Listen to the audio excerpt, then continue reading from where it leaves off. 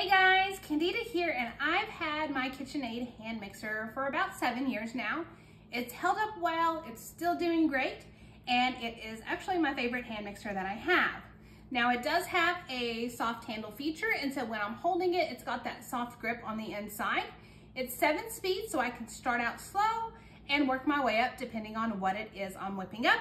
And then here is the button for to eject the beaters. So when we're ready to do it, all we've got to do is grab our beaters and put our beaters in. They just simply slide into the hole. Always got to line them up here. And then we plug it in and we are ready to go.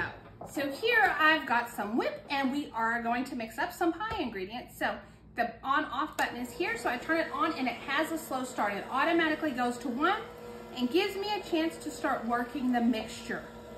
You can hear it's not a very loud mixer, and so that's always nice. Not disturbing anyone when I'm in the kitchen. And then when I'm ready to speed it up, it's got arrows here, and so all I've got to do is just push the arrows up. As I begin to mix, I need it to go a little bit quicker. And then whenever your mixture is ready, you can just simply turn it off by turning the power button to the right, and all you've got to do is push the button and you can eject your beaters. So I hope you found this review helpful.